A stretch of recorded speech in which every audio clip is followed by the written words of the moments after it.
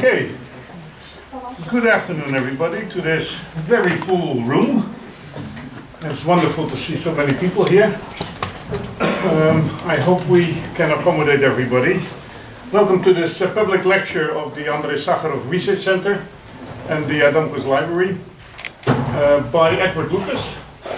I don't think he needs much of an introduction. He's well known to Lithuania, has lived here at the beginning of the 1990s, is well known as a journalist, political commentator, worked for The Economist as a senior editor, is now the senior vice president of the Center for European Policy Analysis, and author of a number of books, well known, now 11 years old, The New Cold War, which in a way is part of the theme that he will be talking about, and his latest is Cyberphobia. As I said, he is not unknown to Lithuania. He actually speaks Lithuanian. And he will be back again in May, when we have a two-day conference at the Mažvydas Library in Vilnius, which is the conference from Cold War to hybrid war, right? And those of you who are interested in this conference, I can recommend that you try to register as early as possible, because we will have only 120 seats there, and full is unfortunately full. It's a two-day conference, and Edward will be speaking there. So Edward, the floor is yours. I won't keep you any longer.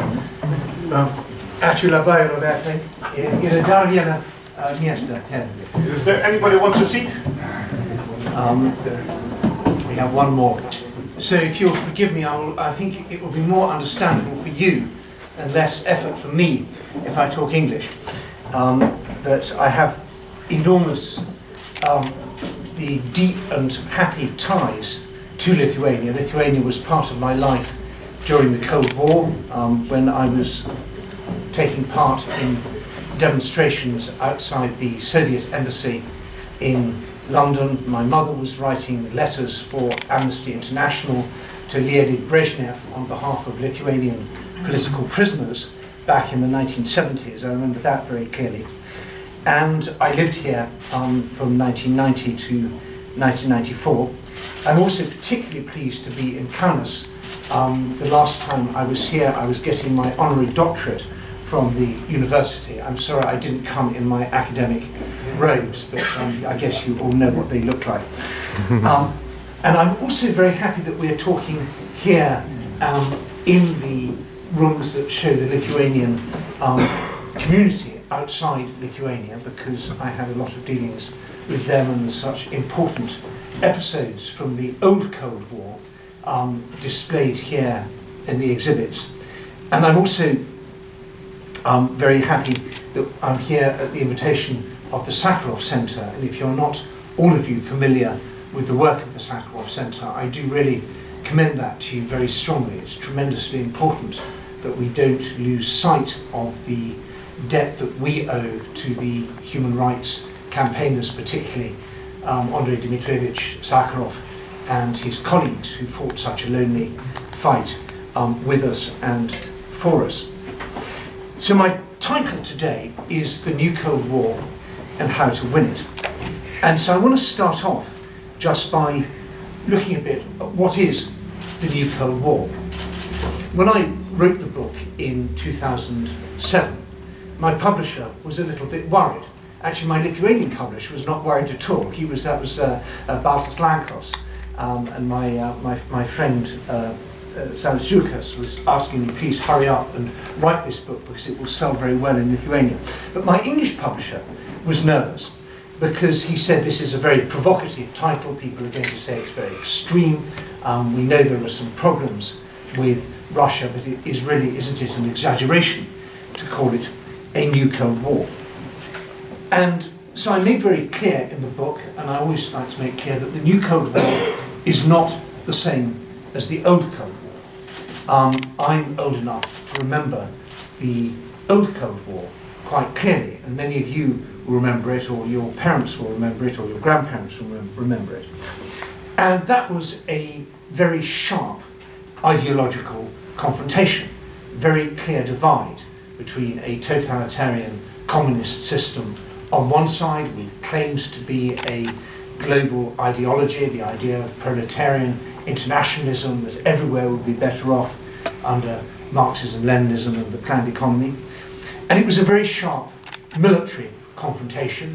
And you had pretty evenly matched forces on the Warsaw Pact on one side, NATO on the other. In fact, in some senses, the Warsaw Pact had the advantage. They had more troops, more conventional forces in Europe than NATO did. And I remember at times during the Cold War when we thought we were losing. The idea that the Soviet bloc might actually win. So it was a clear military confrontation, it was an ideological confrontation, and it was a confrontation more or less of equals. The Soviet Union was a real superpower, big in terms of population, big in terms of ideological appeal, big in terms of its global reach. And of course all that has changed.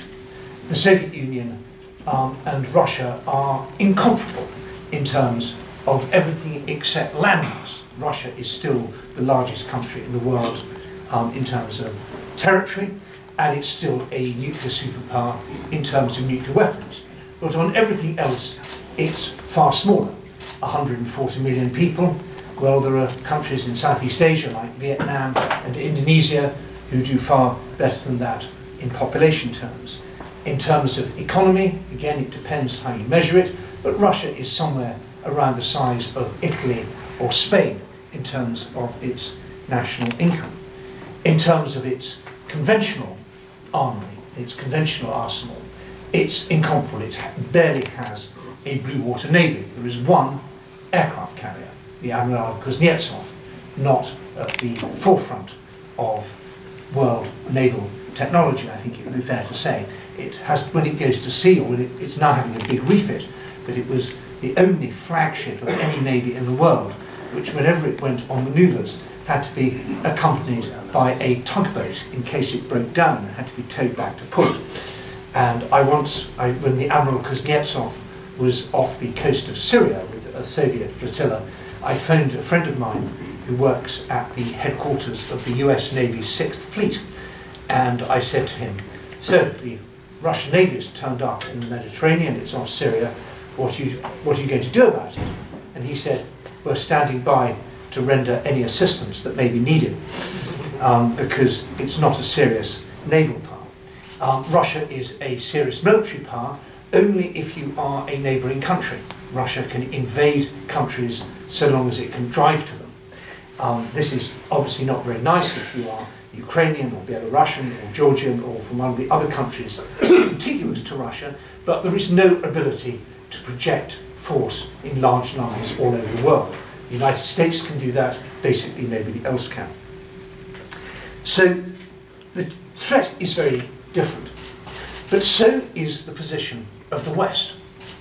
That during the Cold War, because we were scared, we paid attention. We worried. We worried about our ideological competitiveness. We needed to know that our system had to be better because we were constantly being attacked by Soviet propaganda who said that life was better in the Soviet Union. Now, we knew life was not better in the Soviet Union, but we worried. We worried about the potential for subversion. It was very important to make sure that trade unions didn't get infected with the communist virus. It was very important to make sure our welfare states worked. That if you looked at West Germany, East Germany, we need to make sure West Germany was better. We worried about information. We knew there was a battle between their propaganda, their disinformation, and our information, so we paid attention to that.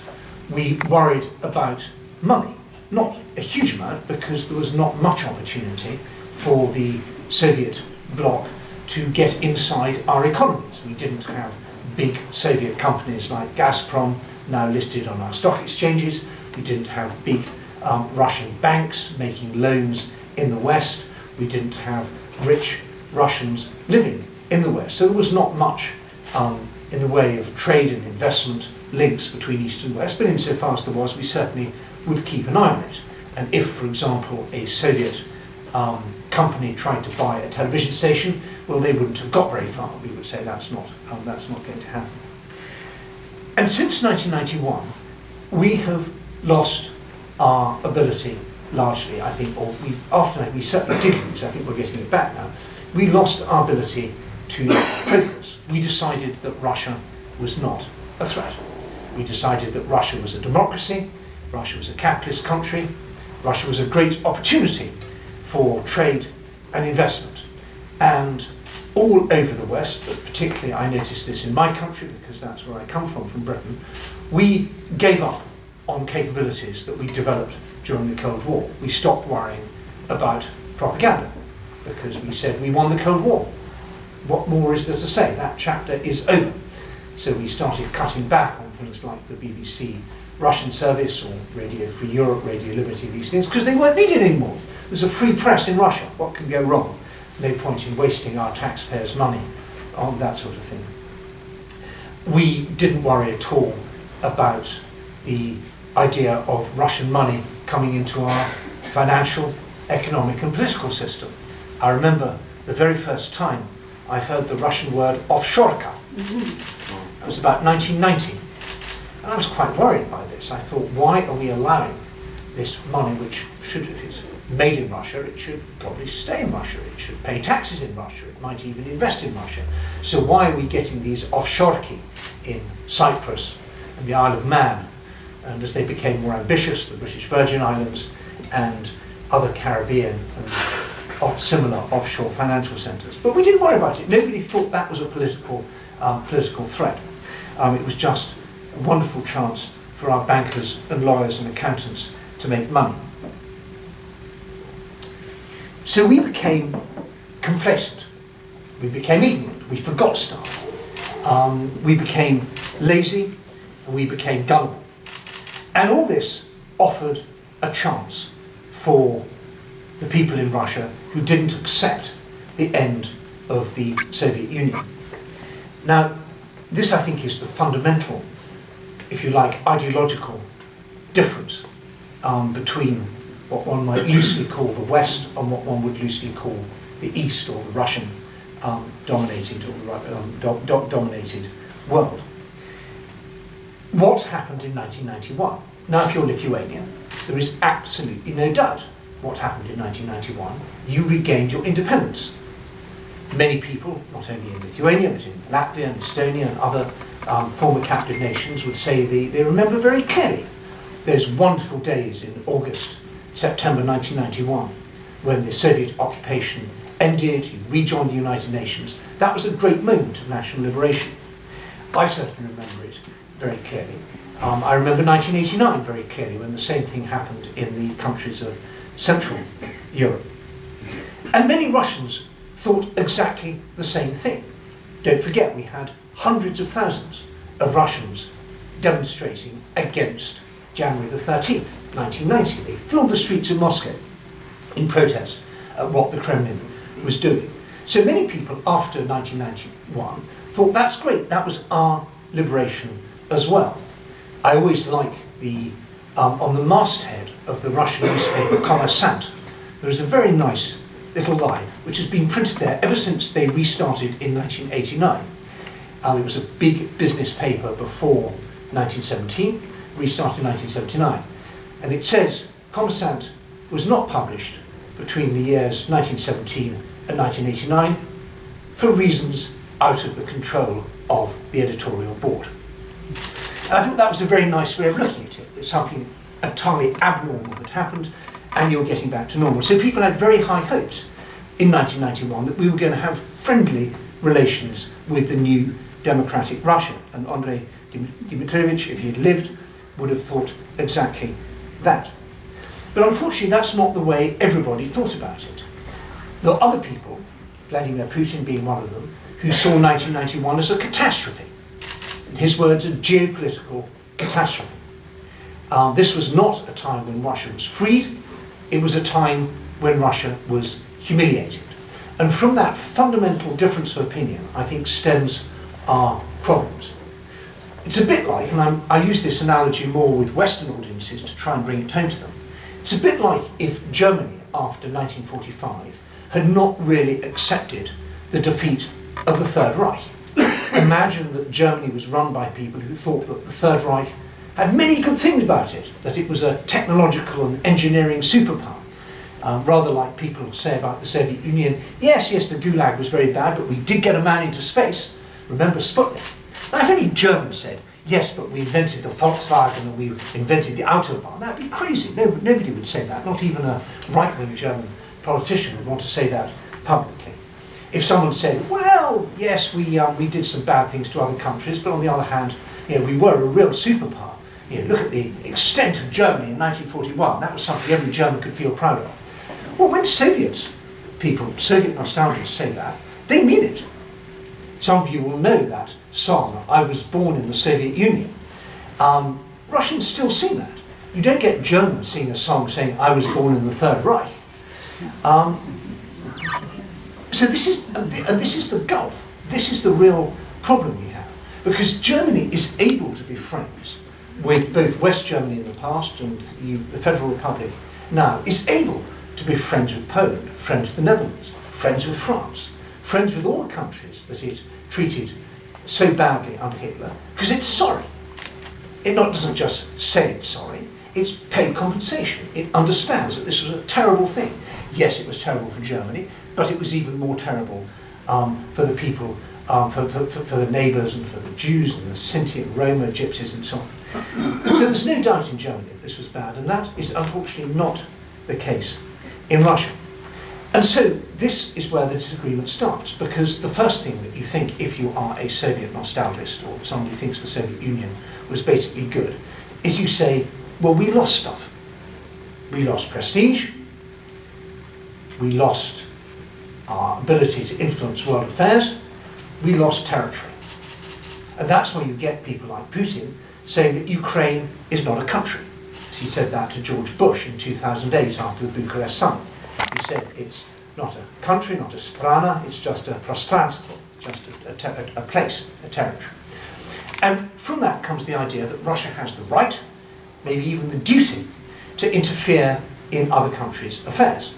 We saw this well before the rise of Mr. Putin.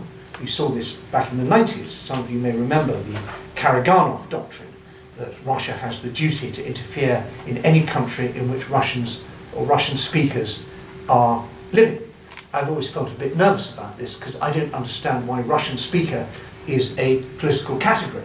I'm a Russian speaker, Robert's a Russian speaker. I don't want the Kremlin to come protect my human rights, not in Britain, not in Lithuania, not anywhere. But you invent this idea of the Russian speaker as a political category, and then you say you have a duty to defend those people. It's actually very similar to the idea that Hitler had about the Volksdeutschen in Czechoslovakia and other places before the Second World War. And it's well worth reminding Russians, particularly regime Russians, about the very unfortunate political history of this idea. So once you start interfering in neighbouring countries, well, you immediately run up against the international rules-based order, the post-1990 European Security Order. The whole idea of the inviolability of borders, the Paris Charter, the idea that human rights are universal, the idea, the very fundamental idea, that countries have the right to make their own sovereign choice about their orientation. If you want to join the EU, if you want to join NATO, you have the right to try to do that. Now, it doesn't mean that the EU or NATO will necessarily let you in. Look at poor Georgia and Ukraine. Thank goodness that Estonia, Latvia, Lithuania and the others joined when they did. But that idea, the idea that countries have the right to choose, is absolutely fundamental to the way that Europe runs. And that means we have a head-on collision with the Russians, with the Kremlin, because the Kremlin fundamentally doesn't accept that. So that's the basis of the disagreement. And Russia, because the West is weak, has been in a position to do stuff about that. The fashionable term for this is hybrid war. And I don't like that. I have a big prejudice against inventing new jargon when we have perfectly good old jargon.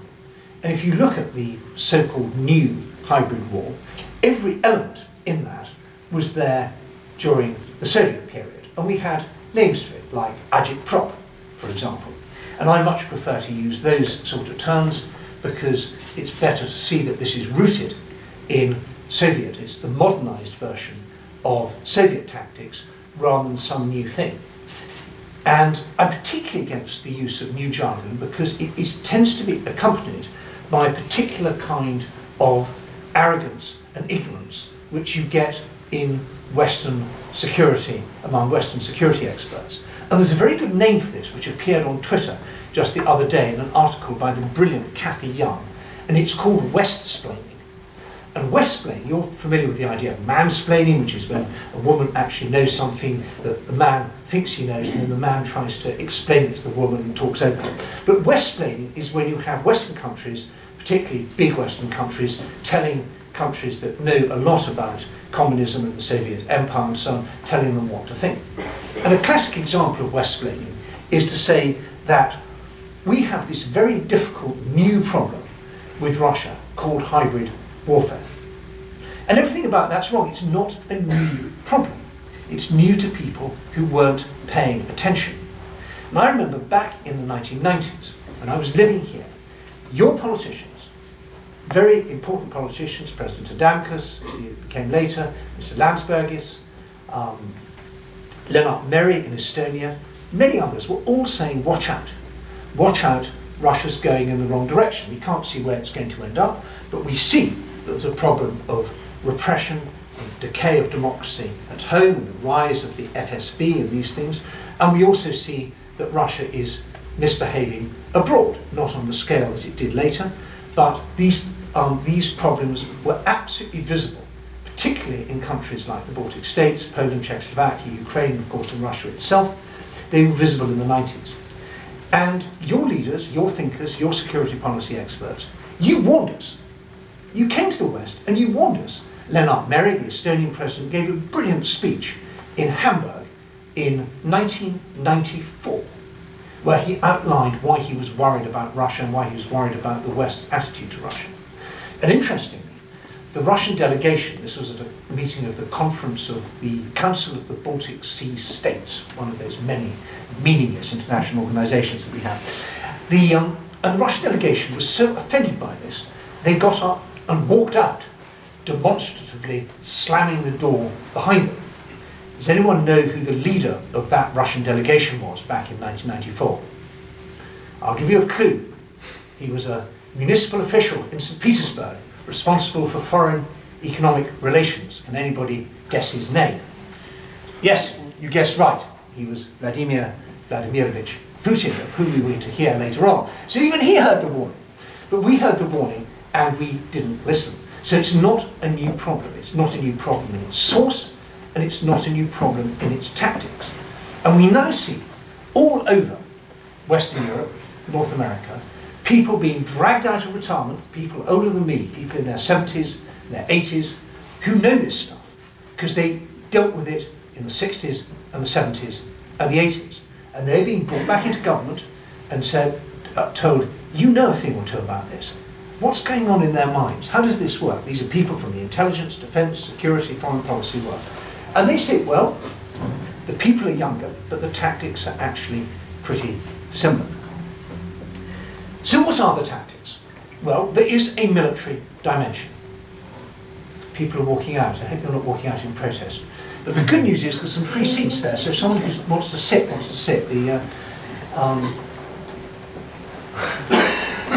please make yourselves comfortable. 4 or 5 seats there. Well, as you know, here in Lithuania, there is a military dimension to this. It's not, I think, the most important part of it, but when the Baltic states joined NATO, there was an uncomfortable 4-year period where Russia was rebuilding its capability and NATO wasn't doing anything about it. The top secret NATO committee, MC161, I think if you Google it, the only reference you'll find to this is actually in The Economist, but it's not actually that secret. This is the committee that draws up the threat assessment. It decides what is NATO worried about. And for years after 1991, MC161 was prohibited by the political leadership of NATO from including Russia in the threat assessment, because Russia's a friend, and you don't make plans to defend yourself against your friends. And because there was no mention of Russia in the threat assessment, there could be therefore no plans, because the first thing you do when you have your threat assessment is you make plans. And then you have plans and you start having exercises to see if the plans work, and that's the whole basis of how NATO does defence. So up to 2008, there were no plans to defend NATO member states from Russia. Poland made a big fuss about this, and because Poland's a big country, it was able to make a big fuss. And they said, this is ridiculous. We see what's happening on the other side of the border. And NATO said, okay, we will make plans which will, on paper, be the plans to defend you from Belarus. Belarus is quite a bit smaller than Poland. Maybe plans to develop you, to protect you from Belarus, which might be helped by another unnamed country. So Poland said, well, that's nice, but not very much actually happened. And it was only after 2008, and it was the Obama presidency that did this, we should always be grateful for that, that they said, that Obama said to NATO, this is ridiculous. We have plans to defend Portugal. We have plans to defend Norway, but we don't have plans to defend the Baltic states. And so that changed. But it took some time, and we were really caught with our pants down in 2009, when Russia, to everyone's surprise, had very big military exercises. In the southern one was called Zapad, which means west, Zapad 09, and then the northern one was called Ladoga. And these two exercises, nominally separate, happened at the same time. And the scenario was really scary. And I was talking to my friends who are military Russia watchers, and their jaws were going down like that, because the size of the exercise, the way the Russians were able to move large numbers of troops and equipment over long distances in a short space of time, the aggressive scenario of the exercise, which involved repelling a supposed NATO attack from the Baltic states, and then stabilising the situation by invading and occupying a strip of territory on the eastern border of the Baltic states. These exercises conducted in secret, with not the usual the military attaches and other military observers from NATO countries being allowed to see. And then, just to underline the point, at the end of this exercise, there was a nuclear weapons drill where they practiced nuking Warsaw. Well, that attracted attention in the West, and 10 years later, NATO has done, I would say, pretty much all the right things. It was late. I wish they'd done it earlier. But if you look at the military picture now, it's pretty good. We have the German-led enhanced forward presence in Lithuania. We have the Canadians with some other countries in Latvia, and the Brits and some other countries in Estonia, the Americans mainly in Poland, but actually all over the place. So I think it would be fair to say that from a military point of view, this is the safest that Estonia, Latvia, Lithuania and Poland have ever been. This is a kind of golden age. We have more troops coming in all the time. Congress is splurging money on the EDI, the European Defence Initiative. We have lots of exercises. Trident Juncture was the biggest NATO exercise since the end of the Cold War. And we have all sorts of other things going on, new things happening all the time. So that's pretty good. That was, when I wrote the new Cold War in 2008, I was really worried about the military dimension. I'm not worried about it now. And of course there's a paradox that Russia doesn't like this outcome.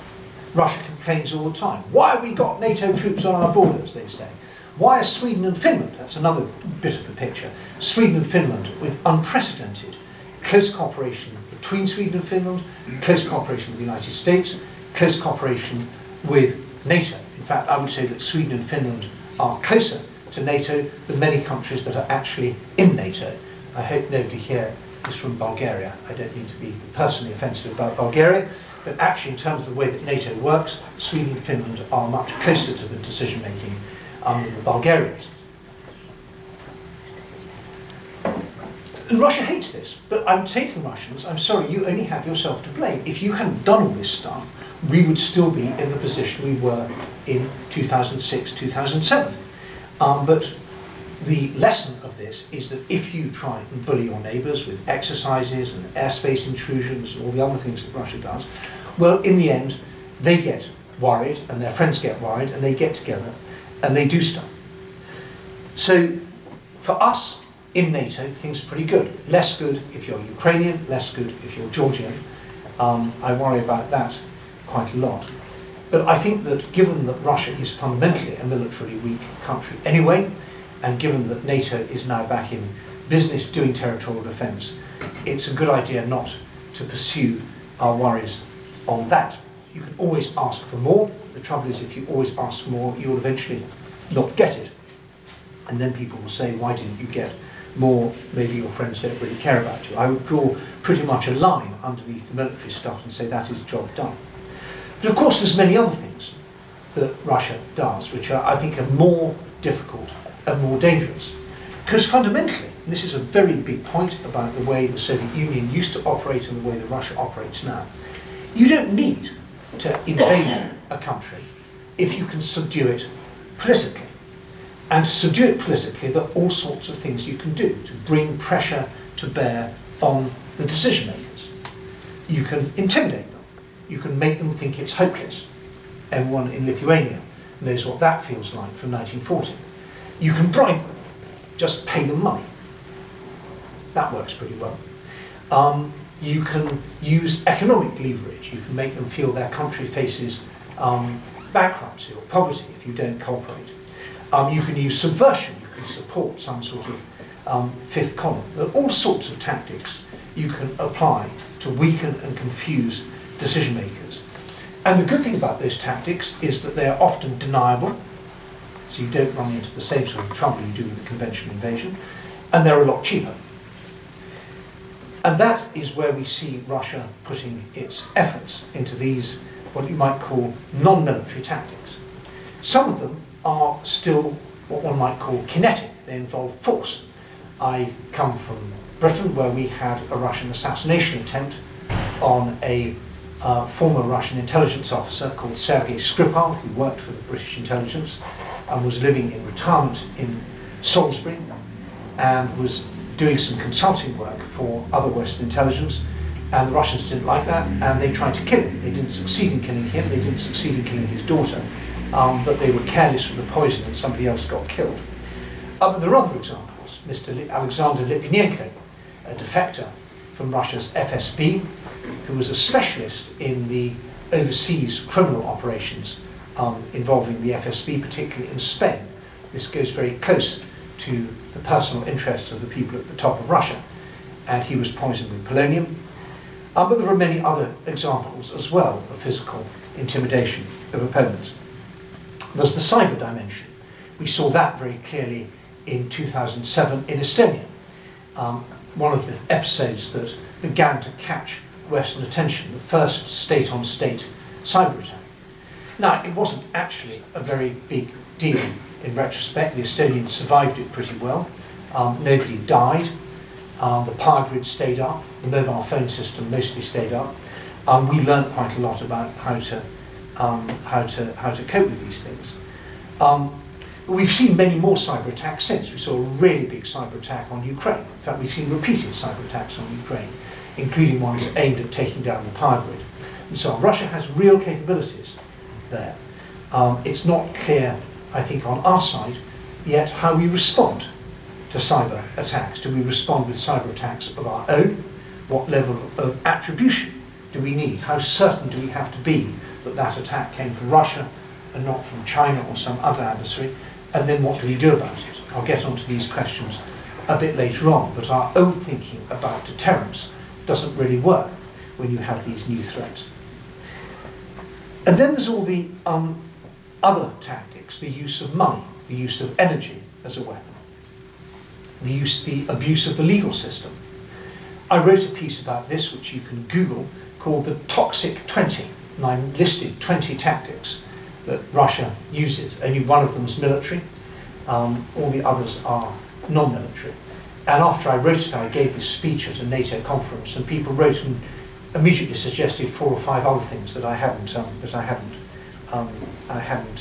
included. So I won't list all 20 now. You can Google it. I think it was even translated into Lithuanian. But I'll just highlight a couple. One is the abuse of the legal system. Russia's got really good at using the legal system to silence its critics. If you live in Britain, you are worried about libel suits. I worked for many years for The Economist, and we wrote an article, it wasn't by me, but I agreed with it, about one of Putin's best friends, a man who, unfortunately, I'm not allowed to mention in public because that was a condition of the legal settlement, but I can tell you his Kremlin nickname is Cashier. And we wrote, I think, a truthful article saying that he'd become rich thanks to his friendship with Mr. Putin. And he sued. He said, you're implying that I'm corrupt. And under English law, if you say someone's corrupt, that damages their reputation, and then you have to prove that you're right. He doesn't have to prove he's not corrupt, we have to prove he's corrupt. And he was also suing us, not just for an apology, but for damages. He was asking for £20 million, because he said that was what the damage to his reputation had cost him. Now, The Economist is a big, rich, gutsy publication, and we can afford to fight these sort of cases. So we didn't apologise. Luckily, we have insurance. It's a very interesting thing. You can insure yourself against libel cases, and our insurer said we were insured for up to, I think, £5 million in legal fees and other costs. The other costs was very important. So I was able to spend the insurer's money. Many of you will know the Russian word kompromat. So I was able to get kompromat on this guy, and I was able to find, thanks to a brilliant lawyer, a way we could introduce this kompromat into our legal defence at the last minute.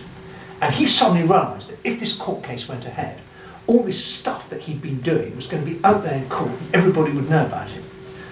And so at the last minute, just as the court case was starting, his lawyers said, actually, can we have a little postponement? And we'll settle. We'll settle for not even an apology. We don't want costs, we don't want damages, we'll just settle for an expression of regret. Sorry if we hurt your feelings, sort of thing. And so we settled for that, but I still can't mention this man's name because we also said that no one from The Economist would refer to the case in public, so you'll have to Google it. But that was a good example of how you can use the law as a weapon, because most news organisations faced with a threat from a Russian who has basically unlimited money think, actually, you know what, better if we don't publish that story. Take it down from the web, apologise. So that's just one element of the Kremlin's tactics to try and silence the critics. You're all familiar in Lithuania with the use of energy as a weapon. You have the blockades. I remember living here wearing my skiing clothes inside the house because the energy, the heating had been cut off. You've also done very good things in Lithuania to get out of that. You've built the LNG terminal, you built the oil terminal back in the 90s at Būtingė, and the rest of Europe is beginning to catch up, not for the first time, to catch up with Lithuania.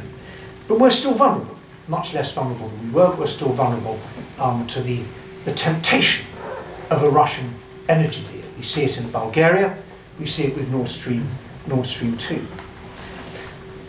But the thing that worries about most is not these sort of crude carrots and sticks. It's the Kremlin's ability to play divide and rule. And they're really good at this. When they look at our societies, they look for divisions. They look for divisions between countries, divisions between the Americans and the Europeans, divisions between the North Europeans and the South Europeans, or the East Europeans and the West Europeans.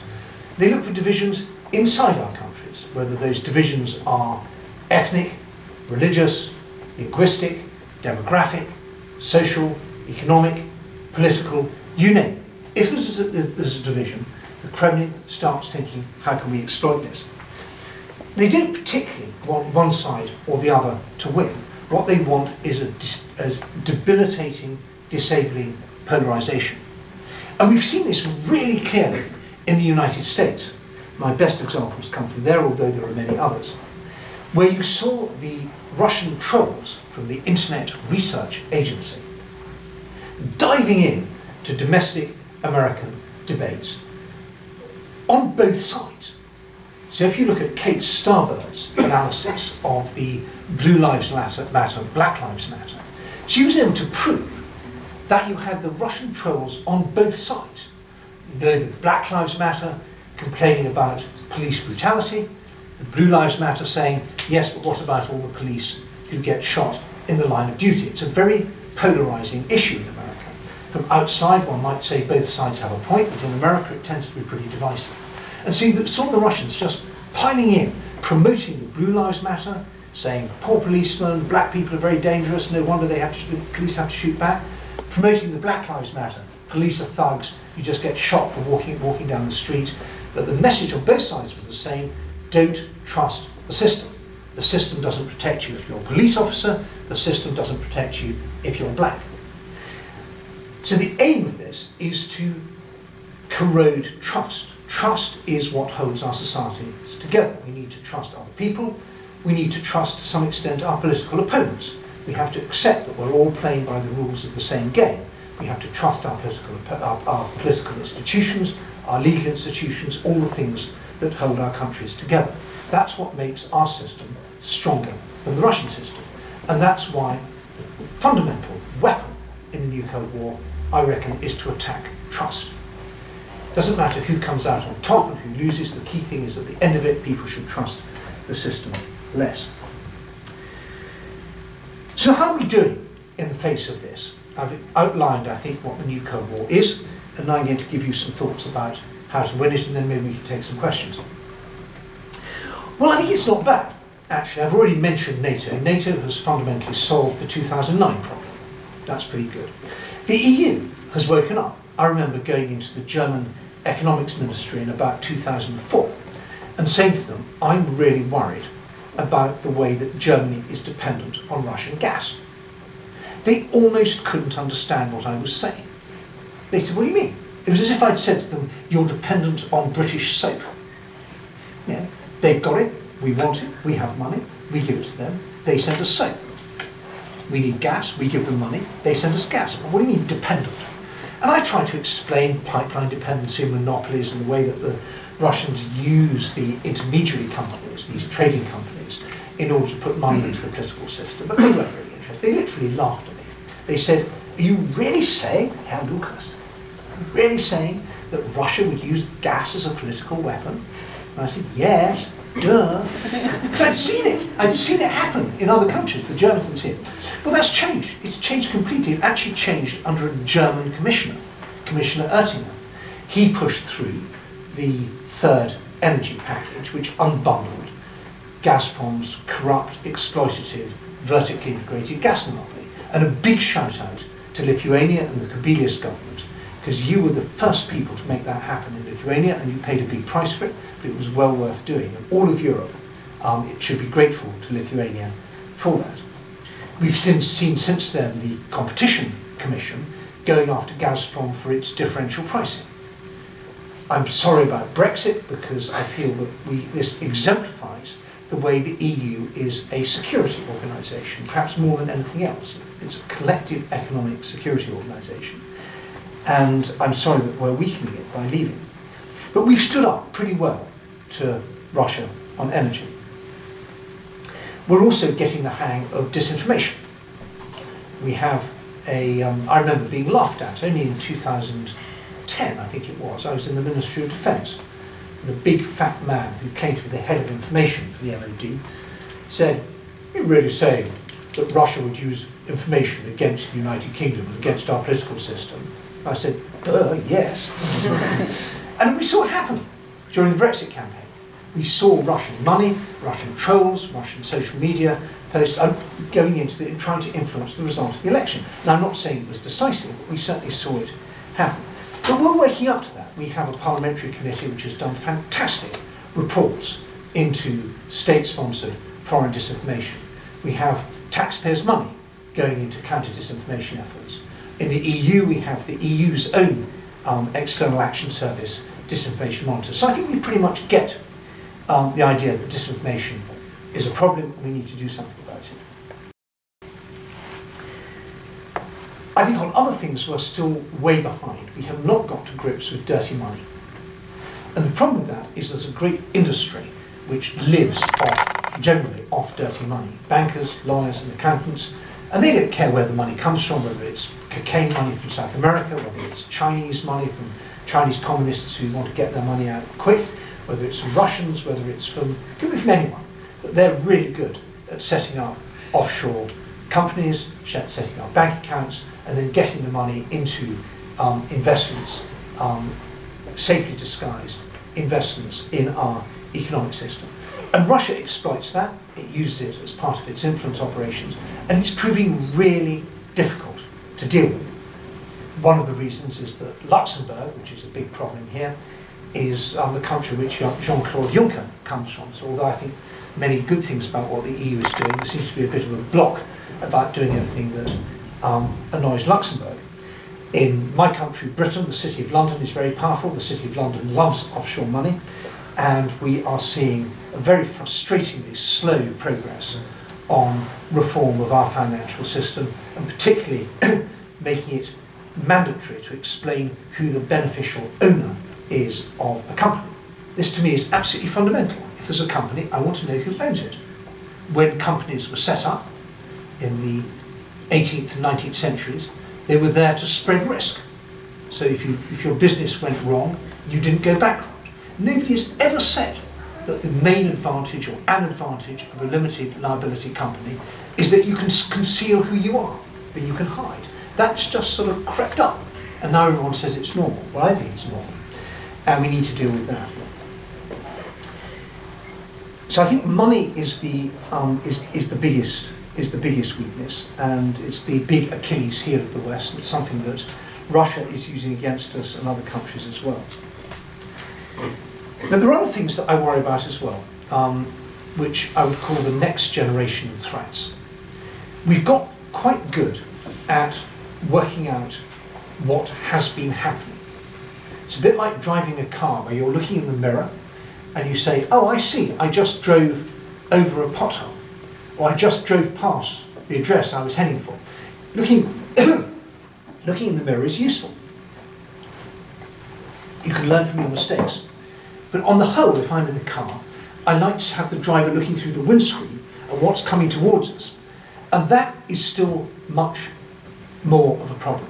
We are not good at working out what Russia does next. It's partly because we don't invest enough in our Russia watching capabilities. But it's also, I think, because we're still complacent. We just think that we don't have to do very much, but we'll just do it and then get back to other things. I just want to mention a couple of what I think are the big next generation threats. One of them is deep fakes. I don't know what deep fakes are in Lithuanian. I suspect it's probably one deep fakus and two deep fake, but there may be a Lithuanian word for it. But anyway, deep fakes are audio and video material which are computer generated to look like the real thing. Now, we're all familiar with this from watching Hollywood films. When they made The Lord of the Rings, they didn't really have eagles carrying people, they didn't really have millions of orcs and trolls and things like that. You generate them on a computer. So we're used to that. But just imagine that technology, isn't the province. That technology is not only confined to industrial light and magic or some enormous Hollywood studio. Imagine you can do that easily and cheaply on a laptop or even on a phone. Now, we're kind of used to this with Photoshop, you know, and there's other apps as well. You can take a photo, I can take a photo of Robert, and I can make him look happy, like that, but without telling him. I press a button, I put a smile, make him look sad. We're kind of familiar with that. But now imagine you can make a video. You can make a video where Robert, or me, or President Adamkaus, or anyone else you like, alive or dead, is saying or doing things that they never actually did or said. You can literally do this. You record someone on video, you have some audio of their voice, you put it into the software, and then you type words, and they end up saying it. The best of the deepfake you can watch on YouTube, and it's Obama. It looks like Obama, it sounds like Obama, it's a speech that Obama never gave. And the cost of this technology is collapsing. So this is going to be a real problem. in many ways, it's going to be a real problem in the hands of hostile states. I'm worried about artificial intelligence and the way Russia and also China can use artificial intelligence to attack our political systems. What happens if you are not just seeing adverts, but you're getting phone calls or text messages from robots, but robots that seem to be like human beings, sending you stuff saying, hey, I thought you'd like to see this, texting backwards and forwards, getting you into conversation, messaging you on Facebook, and you think this is real, they behave just like humans. They may even sound just like humans, but actually it's robots. So those are two forward-looking problems that I worry about. I think we haven't got our resilience and our deterrence quite right. We are better than we were, but here I want to say we really need to learn from Lithuania. You are world-class when it comes to this. I think Lithuanians often don't realise how good, how much your country has achieved on this. Your use of reservists, the Riflemen's Union, your ability to visualise Russian information warfare and counter it, this brilliant media initiative called Demaskok. It's really, really good. And Lithuanians are sort of always surprised by this. I've seen meetings in London where your guys come, and there are meetings bigger than this, entirely full of senior British and other NATO countries' security officials, and they're all taking notes as fast as they can. This is the opposite of West-splaining. This is East-splaining, and it's really good. I'm in favour of it. So you've got real capabilities in terms of dealing with resilience, but we need to learn from you. We need to build security cultures. The Estonians are very good at this as well, and the Finns as well. The Finns have things called national defence courses, where every month they get 20 or 30 people in leadership roles, business, academia, civil society, outside government, and they put them through pretty much the same course that you would do if you're going to be a senior staff officer or senior official in Finnish defence or intelligence or something like that. Understanding how the country works, understanding what the threats are, understanding how to respond to them, networking with other people. So we need to learn a lot from you and from other countries about how to stand up to these threats, to learn resilience. I don't like the phrase frontline states anymore. We used to have this phrase frontline states that Estonia, Latvia, Lithuania, Poland, they're the frontline states because they're next to Russia. I don't agree with that at all. Frontline states implies you're the ones that are in danger and we're the ones that are safe. Well, my wife's Italian, and I tell you, I feel Italy is a frontline state. Italy is the one that wants to end sanctions against Russia. Italy is the one that is joining the Belt and Road Initiative and is falling into the Chinese pocket. I would argue that America is a frontline state. We've seen Russian influence deployed in American politics to far more effect than it's been deployed in Estonian, Latvian or Lithuanian politics. That's the sort of places we should worry about. So resilience, and particularly resilience in what we might call the Old West. And then finally, and then there's deterrence. Now obviously it's difficult for Lithuania, a country of 3 million people, to have a deterrent, but we need to think, what is our deterrent? We need to rethink that, because it's not much help having nuclear weapons when you have something happening like the assassination in Salisbury. It's not much help having nuclear weapons when someone attacks you using social media. It's not much help having nuclear weapons when someone attacks you through your legal system or through stoking domestic subversion. All these other things that Russia does. So I'm in favour of nuclear weapons. If Russia has them, I want the West to have them too, and I want Britain to have them, and I'm glad we've got them. And to some extent I wish we had more of them. But they're only a very partial answer. We need other forms of deterrence. Some of that is going to be military deterrence. So Finland, for example, has bought, the first country in Europe, to get the JASM missile. It's very interesting, the Finns don't talk about it. It's not actually secret, but you will not find a single picture of the JASM missile on a Finnish warplane. There's a press release the Finns issued where they bought that, and there are 2 pictures on the press release which show a JASM missile, air-launched JASM missile, about to hit its target. These are pictures from America.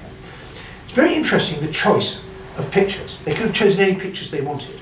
The 2 pictures they chose show the JASM missile hitting a target, one of which looks exactly like an Iskander launch pad, and the other one looks exactly like an S-400. Message sent, message received, I suspect. But that's the Finnish deterrent. The Poles have bought the same missile, but we need to think about other sorts of military deterrents, sub-nuclear, non-nuclear, sub-strategic deterrents, and how we use them. How do we communicate to the Russians, we've got this, and if you attack us, we'll use you. And I think more importantly, we need to think about non-military deterrents. The biggest weakness the Kremlin has is that we've got their money. We've got their money. They steal money in Russia. They don't invest it in Donbass or in the booming economy of South Ossetia or Abkhazia or brotherly Tajikistan or Belarus. No, they invest it. Oh God, I was talking about energy attacks. Yeah. I'm sorry. It's okay. Go ahead. One more. Yeah. That's resilience, you see. Resilience is when something happens, you know what to do. So we need to really worry to think about what do we do about making the Russians feel scared about their money. Now, the Americans have got this brilliant plan. It's started under the Obama administration, which is to do financial snap exercises. Now, you'll be familiar with Russian snap exercises. Russian snap exercises are military. And what they do is at 3 o'clock in the morning, suddenly, troops pour out of their barracks in Belarus or Kaliningrad or both, and you see everything going on to high alert. They load ammunition up, and they go off and they drive around. They maybe even drive straight towards the Polish border, or towards the Lithuanian border, or to the Latvian border, or wherever. And so, all over Western Europe, people get woken up in the middle of the night, lights come on, people have to go to work, what's going on, get the satellite, point the satellites down, try and find out, possibly even phone up the Russian Military of Defence and say, sorry, are you having an exercise? Would you like to tell us about it? And usually, in fact, in every occasion, 24 hours later, everyone's gone back again. It's just the Russians showing we can get 10,000 troops armed up and ready into the field in 4 hours. What can you do? So it's a nerve, it's part of the war on nerves. And so what the Obama administration thought was, why don't we do that financially? Let's have a test and see what can we do in 24 hours to seize and freeze and seize Russian assets. Now they only did it just in North America. How quickly could we identify? Say the president says, little green men have just crossed the border into Poland, Estonia, Latvia, Lithuania. It's too early. NATO's getting going, that's going to take 72 hours, maybe even a week. What can we do right now to tell the Russians to stop it? You've just had that order from the White House. You're the guy in charge of sanctions at US Treasury. You've got a friend from the State Department there, FBI there, CIA there. Go. What can you do in 24 hours? Do you have the accounts, the real estate? Do you have the legal means to freeze it? What can you actually do? And then you wargame it. And you say, actually, this was a big obstacle. That bit worked very well. And then you do it again 4 weeks later, and you do better. And my plan, which I've suggested, and I think will probably happen, if it does happen, it'll probably be secret, so I won't be told about it, is to do this with allies. Because it's not much point doing it just in the United States. You need to do it with the Austrians, with the British, and all those offshore territories I mentioned about. That would send a message to Russia. Now, we don't have to advertise how we did it, but I think it'd be good to advertise that we've done it and what the result was. We had an exercise, and within 48 hours, we freezed $64 billion worth of Russian state assets and assets belonging to friends of Putin. Next time we did it, it was $120 billion. That would send a message very clearly to the Kremlin that if you mess with us, we can do stuff you don't like.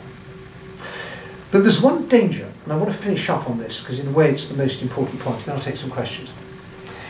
One of the dangers is that we deal with the Putinist threat by adopting Putinist tactics. And this really worries me, because, and I'll give you a little story to illustrate it. And you can ask yourself, what would be the right way to deal with this? There's a Russian spy, born in Finland, called Timo Kivimäki. Please don't Google it, because it will spoil the point of my story. Mr. Kivimäki is one of those annoying left-wing Finnish peace researchers. And he got a job in Denmark, nothing wrong with that, at the Institute of Military Sciences, which is the kind of main place in Denmark where people study military security, intelligence, and so on. And he was recruited by the Russians. to spy on his students. And he was caught. Danish counterintelligence filmed him in a restaurant, a Chinese restaurant in suburban Copenhagen, so glamorous, where he was passing an envelope across the table to an SVR officer, Russian Foreign Intelligence, who in return passed an envelope to him with money in it. Absolutely clearly caught. And in the envelope were lists of his students and the ones he thought might go and work for NATO, the ones he thought might go and work for other countries' intelligence services, what their weaknesses were, full dossier, useful for the Russians.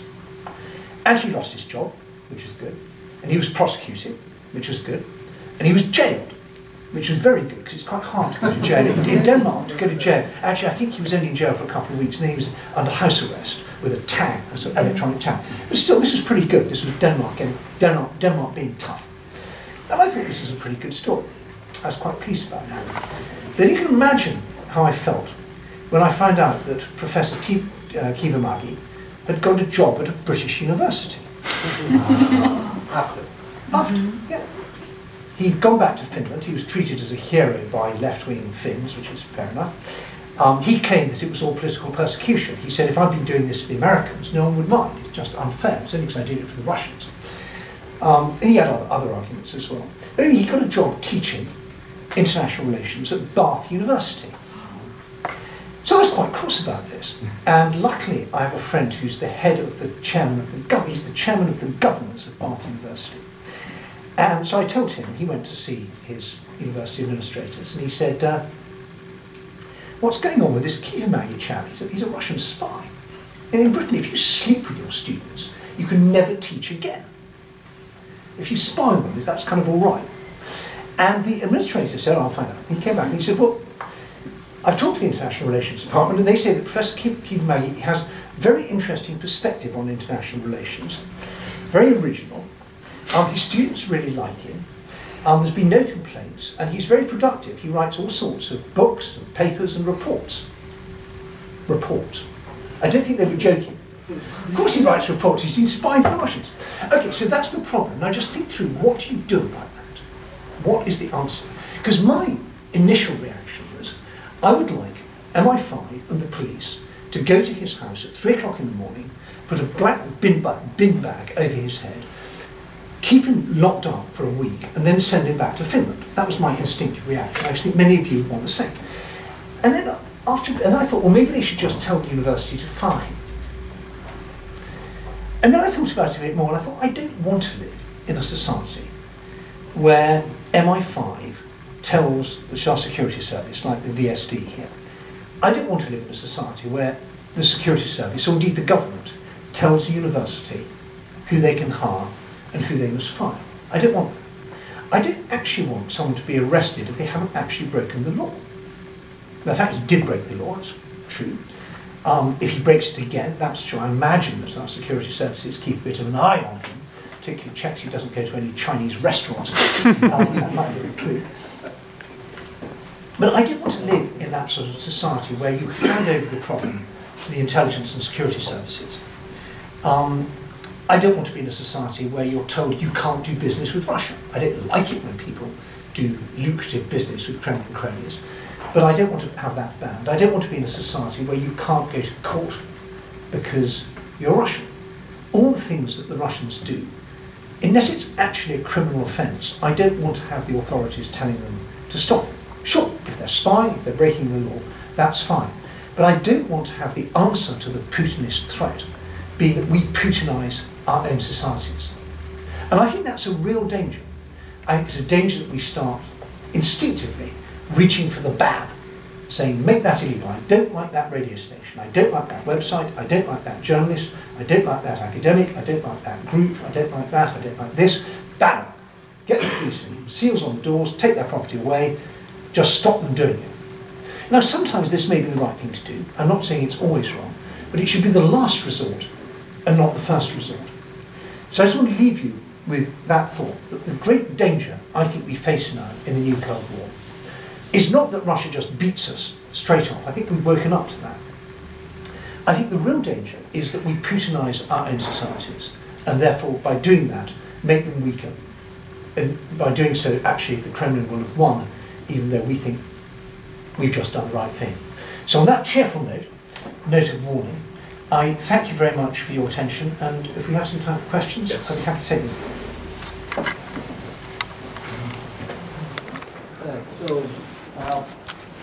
Not one question, but so for politicians, it's uncomfortable to tell things that they have to tell and to do things sometimes that they have to do.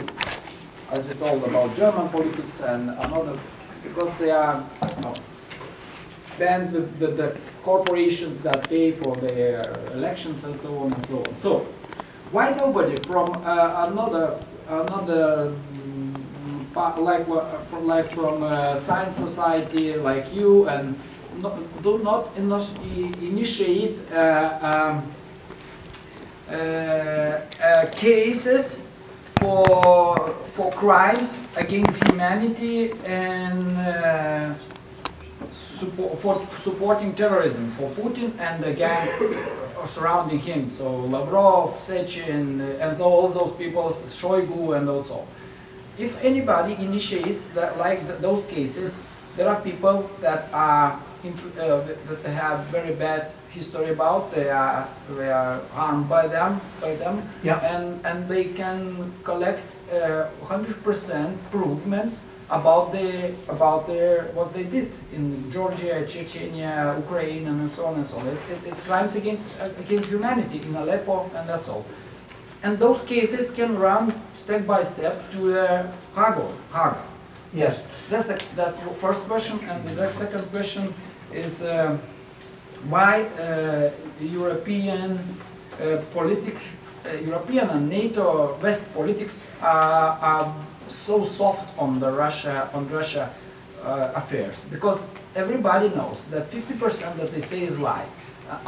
All the things, the trolley fabric, and also many things, they did harm, financial harm to their societies, democracy, and economy also. Yeah. Okay. So why do they are so soft? Why are so soft? Well, those are two excellent questions. I think that I didn't mention the Magnitsky sanctions, but I think that's a really promising development. And again, a big thank you to Lithuania for being one of the first countries to adopt these Magnitsky sanctions. Because these sanctions are targeted against individuals. These are individuals responsible for human rights abuses, particularly the death in custody of Sergei Magnitsky and the theft of money from the Russian taxpayer, which he uncovered. And those are named individuals, and they can't go to the West anymore. They can't have assets in the West. And I think that's absolutely the way to go. You've got to find named individuals and say, because of what you did, you can't come to our countries, you can't have money here. Maybe we should widen it and say your wife, parents, children can't go. But it's very important. Holding individuals accountable, I think, is very important. And I'm very glad that America was the first, I think, Magnitsky country. Huge opposition from the Obama administration, but it went through Congress, overrode Obama's veto.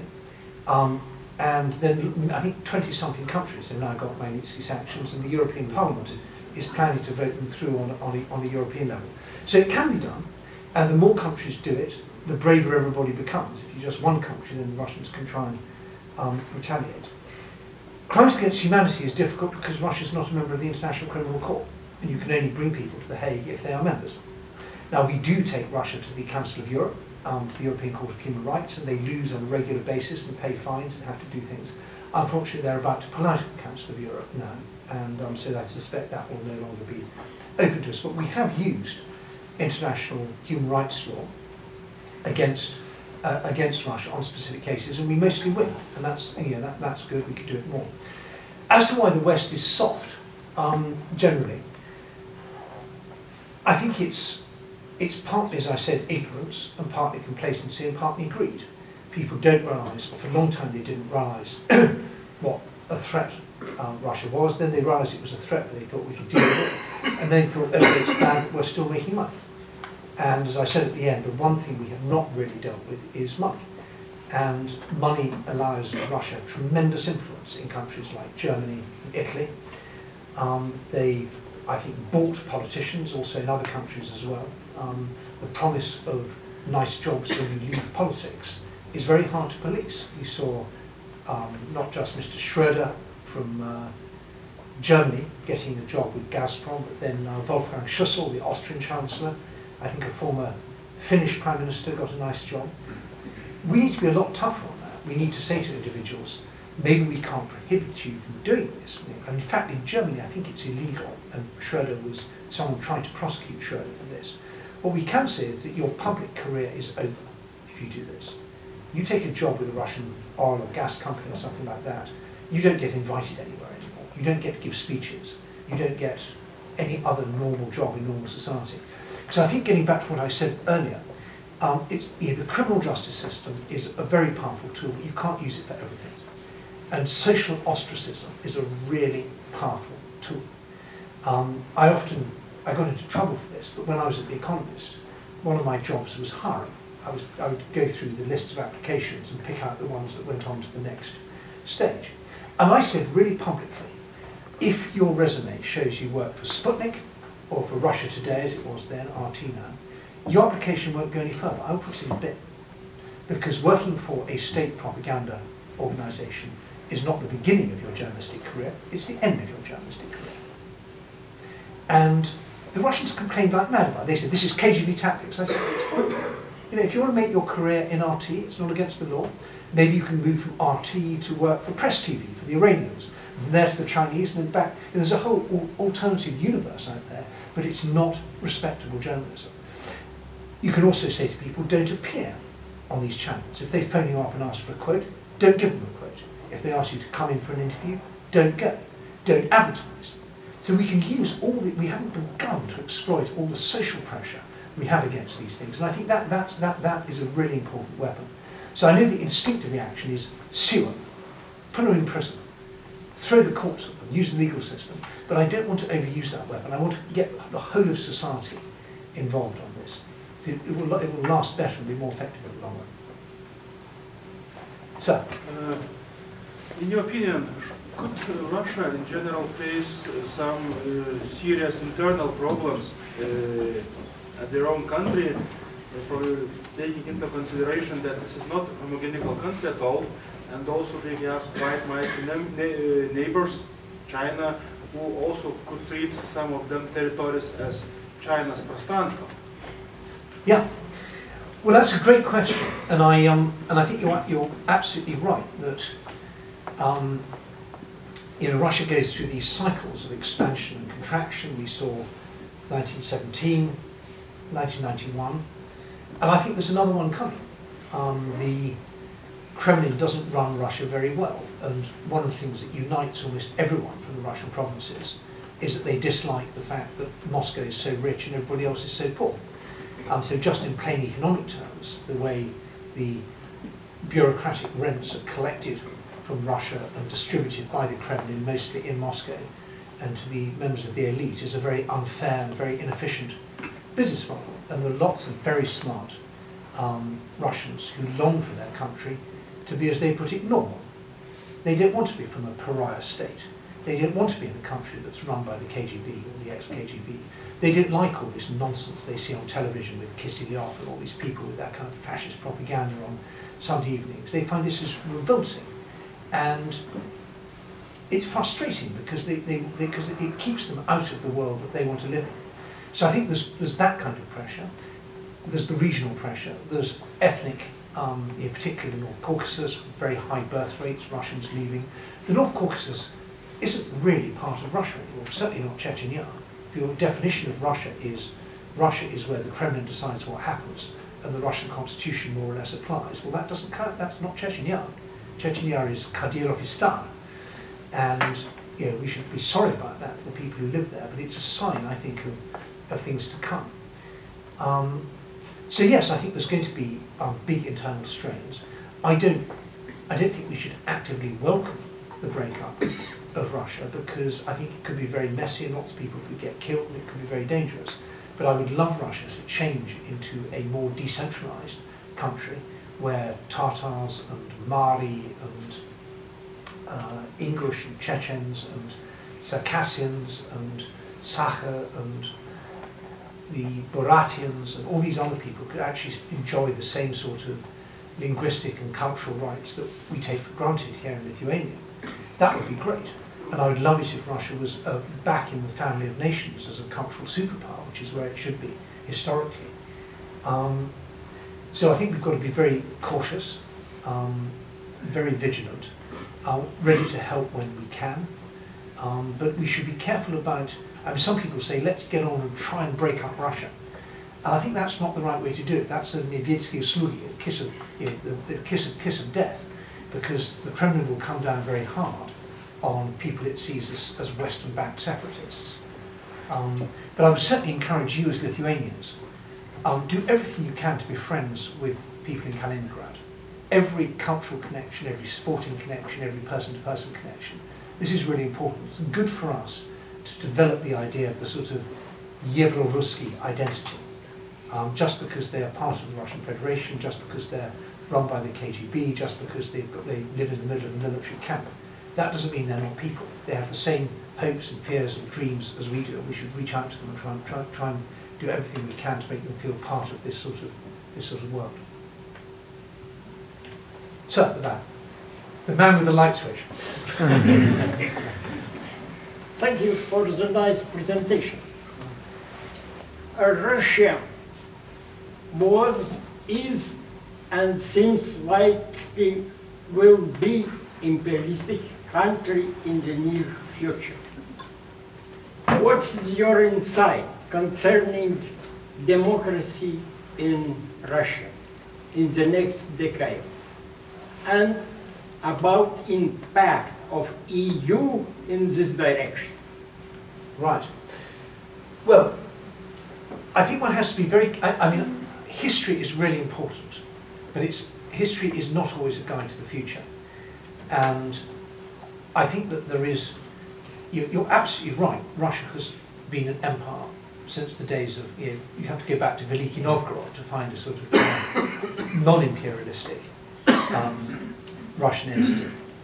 And so that's why I said we should always be very cautious, and even if things go right for a bit, that doesn't mean they won't go wrong again. One of the things that worries me is that Putin goes and someone comes in to power, post-Putin guy, and says, I want to be friends, everything's going to be fine. And the West will immediately say, phew, thank goodness, and we'll forget everything that we've learned in the last 20 years. So I'm worried about that. I think whatever happens, we've got serious problems, and I think that Putinism actually predates Putin, and Putinism will outlast Putin. So we need, but I think we also have to be very clear that not all Russians are like that. You know, think of Mandelstam, think of Sakharov, think of the Russians who demonstrated on Red Square against the Soviet-led invasion of Czechoslovakia. Think of the Russians who demonstrated for Lithuania after January the 13th.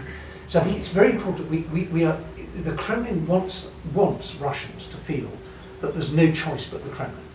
They want Russians to feel that the West hates Russia, the West doesn't treat Russia nicely, the West is hostile, that Russia is a besieged fortress, and they want Russians to feel paranoid, to feel unloved, to feel resentful, to feel anti-Western.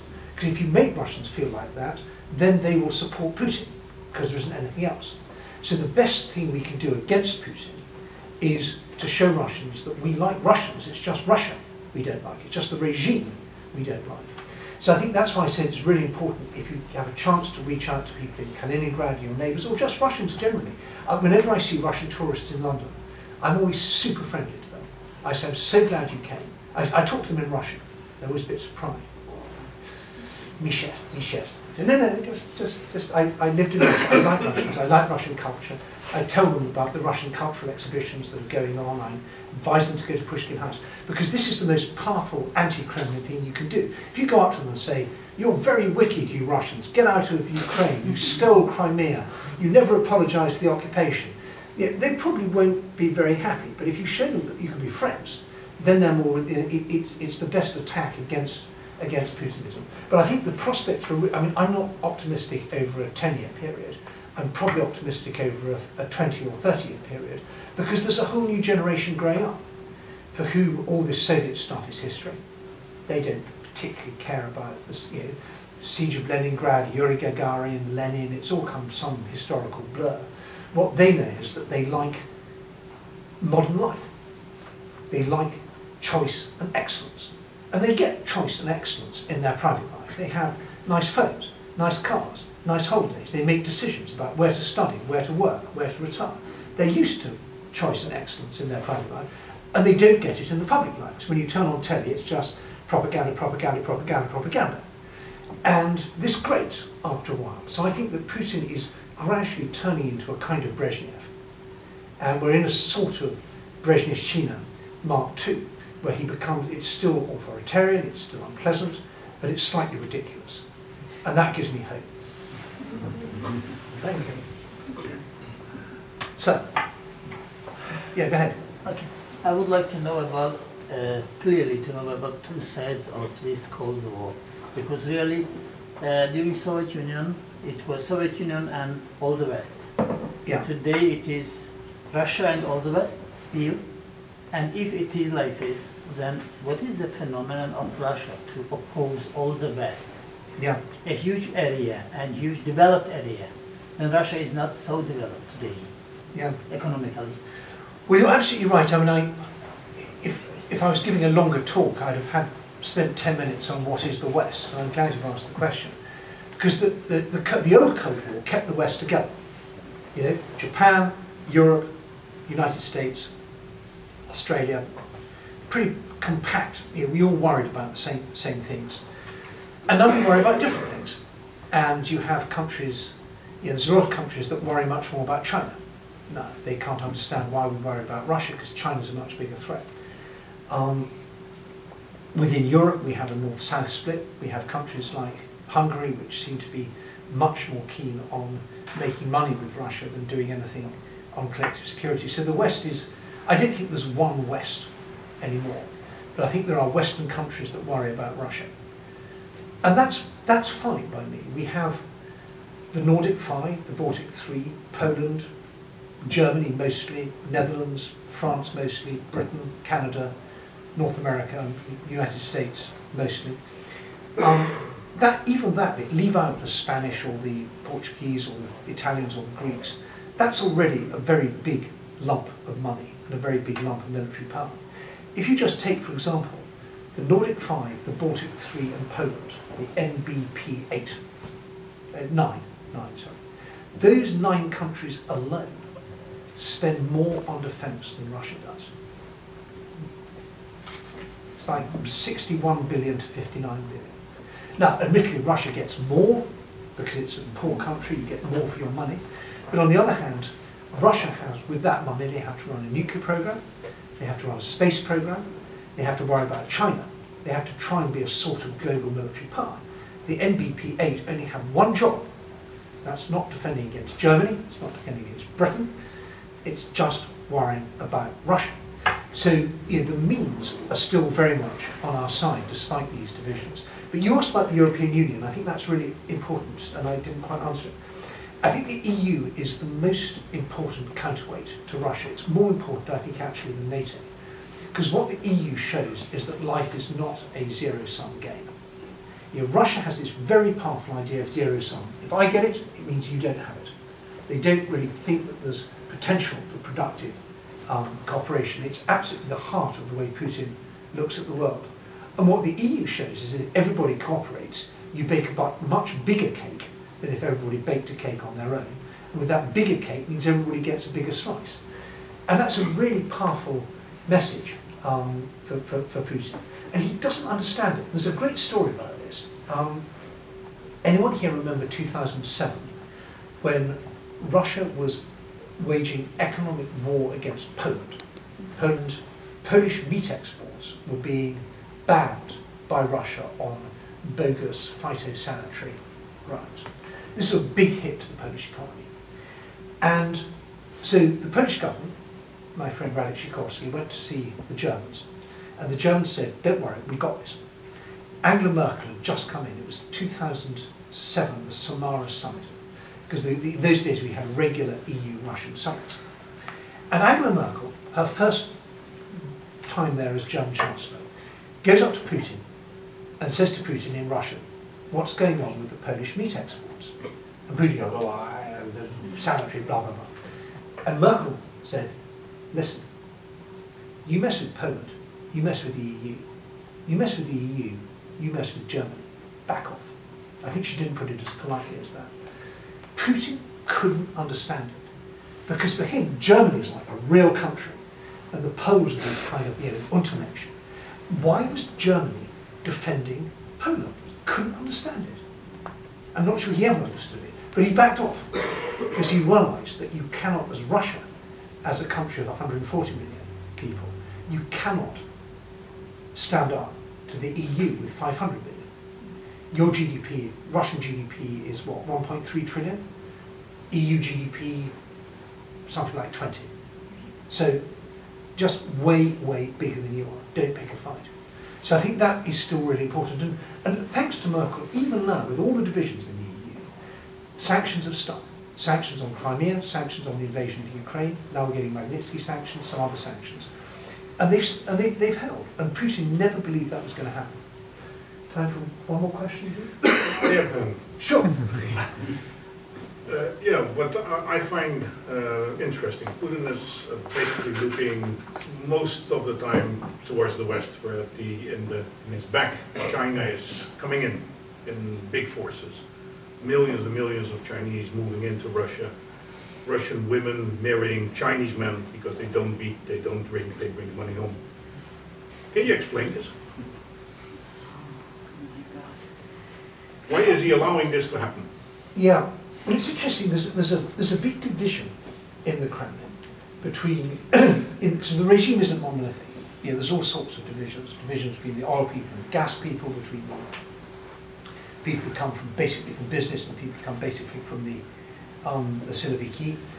And there's also a division about China. And there are people in the Kremlin who are making a lot of money dealing with China. And I think, I can't guarantee this, but what I've heard is that Sechin is kind of the head of the China clan. He gets on very well with the Chinese. There are others who are very worried about China, and they would like a much tougher stance. And Putin is somewhere in the middle. And I think at the moment, the sort of Russian idea is that they are still able to deal with China in a way that doesn't threaten their national interests. They like threatening the West with gas sales to China. You don't want our gas? We'll sell it all to China, then where it will be. That hasn't worked out very well. The Vlast-Sibiri pipeline that they built to China was a huge investment for the Russians. The Russians basically paid for the pipe. They didn't get a good price for the gas.